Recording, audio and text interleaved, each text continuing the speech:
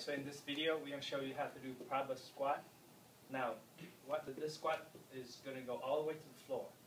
So first thing you have to make sure is your foot are parallel, your knees right on top of your foot, shoulders straight, and you're going to tuck your head back.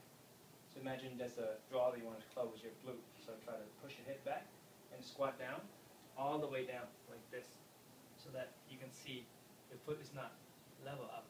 Okay, now I know quite a few of you have trouble because it's tight Achilles tendon and the gastroc that you can't go like this and you can go up like this. And I'm going to show you how to do that with that tightness. Just come right in.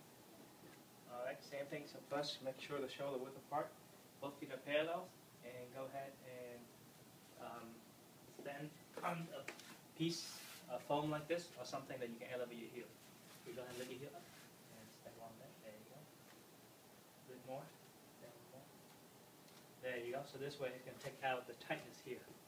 Okay, so same thing. Tuck your glute back. Okay, now go ahead and squat down. There you go. All the way down. There. Just like that.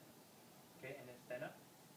Alright, so if you can do 10, start out with 10 or 20, it's going to take you maybe a minute or so. But that helps burn a lot of calorie here. So it helps not only tone your leg and your glute, it also helps you lose some weight. Okay, so let's try 5. Okay, go ahead. Tuck your head back. And go down. 1. And down. 2. And you can also put your hand in front of you to balance yourself. Kind of balance yourself.